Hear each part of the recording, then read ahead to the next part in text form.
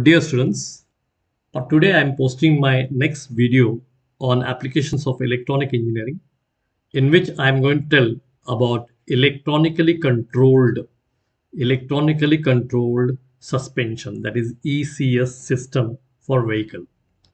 So the topic will be electronically controlled suspension ECS system in vehicle. Okay.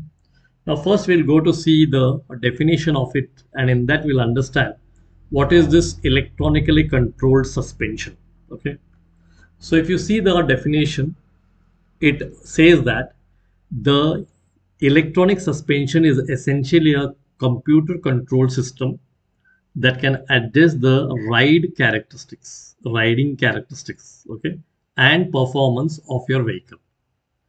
Unlike the air suspensions, which you have normally in earlier vehicles, an electronic suspension modifies the shocks and or struts electronically to ensure a smooth ride. Some electronic suspensions are also designed to automatically adapt to changing road conditions for improved handling in all sorts of terrain. Okay, now here, what does this mean is, say if you're having your vehicle, say this is your vehicle. So here we can show your vehicle here. Say this is a vehicle. Now this vehicle is going to go on a road. This road can have a pit, or this road can have a bump. Okay, so anything can come, and these wheels are going to go in this pit and on this bump. Okay, now in this case, okay, whenever such type of a condition of road comes into picture, okay, there are two things. One is you can sense the wheel movement, you can sense the road, and then you can see that the shock absorbers or whatever shocks you're going to handle here for the wheel are adjusted such that the wheel can move in and out, but the inside seat, the person who is sitting on the inside seat, will does not feel that effect. Okay, so the status of the wheel and the road condition should be sensed by some sensors, and then electronically this shock absorbers should be controlled. Okay, otherwise you can do another technique where the height of the vehicle will be there. This is the height of the vehicle. This height of the vehicle can be varied up and down, or depending upon the road condition. Okay, so once it is going in this, you can get the height down. Once it is going in this, you can get the height on top. So in that case, you can vary the height of the vehicle, and you can also make the changes in your absorbers, in your performance of the vehicle on a pit road, on a pits on the road, or on a bumpy road. Okay, so here if you see, the basic idea here will be your sensors are very important.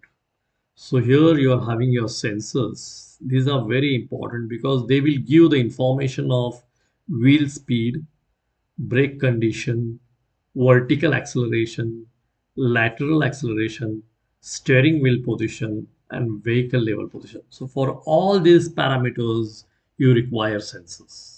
So depending upon the information from these all, it is going to give to the electronic control unit. Okay, and then the electronic control unit is going to activate the actuators or the servers, which are going to see the suspension of your vehicle. Okay, so here the suspension module will also give its feedback to the electronic control unit, and in the same procedure, this is going to control that suspension such that your vehicle, the person sitting inside the vehicle, don't feel the pressure of that bad road conditions. Okay, so here if you see the explanation for sensors can be your acceleration sensors, displacement sensors, steering wheel sensors. So for all parameters, whatever you want to give to the electronic control unit, all those parameters should be first sensed, are converted into electrical signal, and given to the electronic control unit.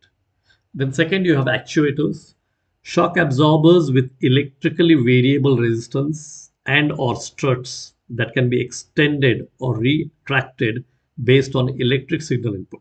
So these work on your electric signal, and with the help of electric signal, they will be activated. Okay, these are your actuators.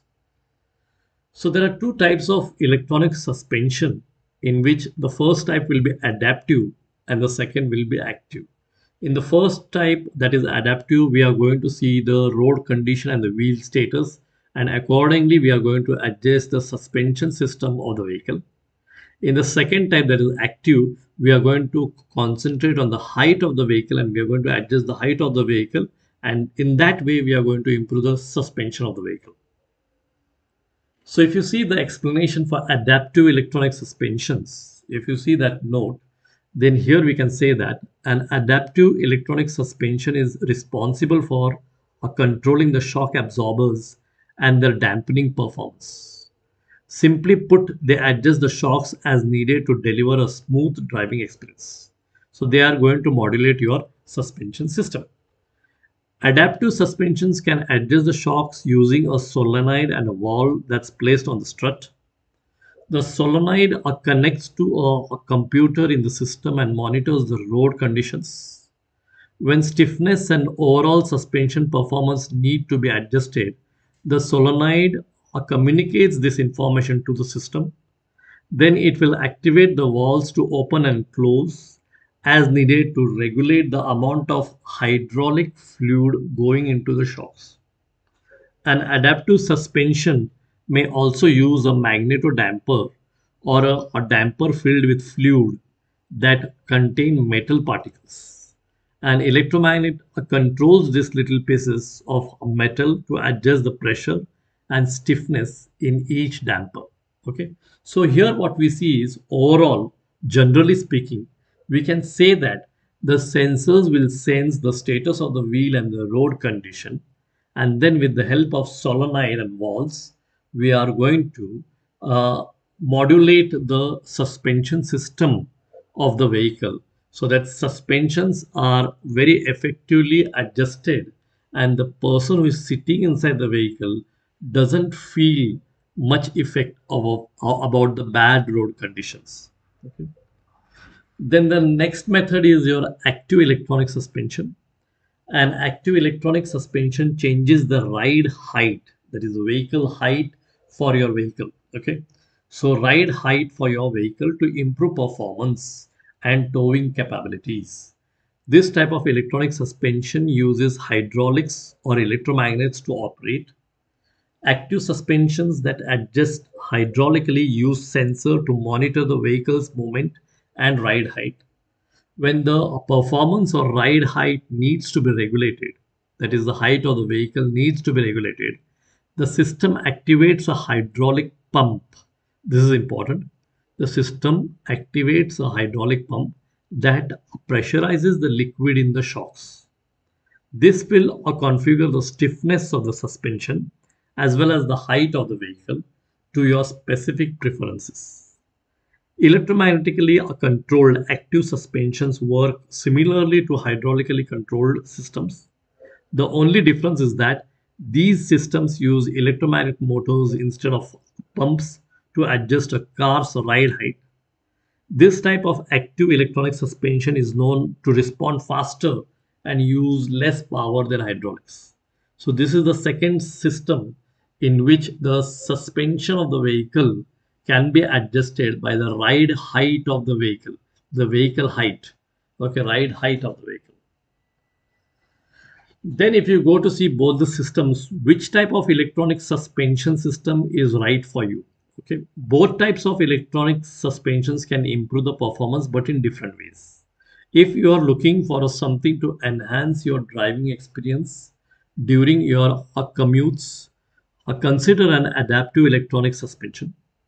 Its ability to monitor the road and automatically adjust the stiffness of the shocks will allow you to experience a smooth ride in most of the road conditions. Okay, but for those people who are looking to adjust the vehicle height for towing and or performance purposes, should consider installing installing an active electronic suspension kit. These allow you to raise or lower your vehicle, will help you tow more and ensure a smooth ride. So in this case, the ride height of the vehicle can be adjusted for your a proper electronic suspension. Okay, so electronically a controlled suspension can work in two ways. One was by adjusting.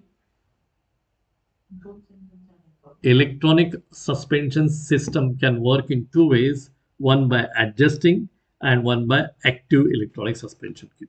Okay, thank you, students.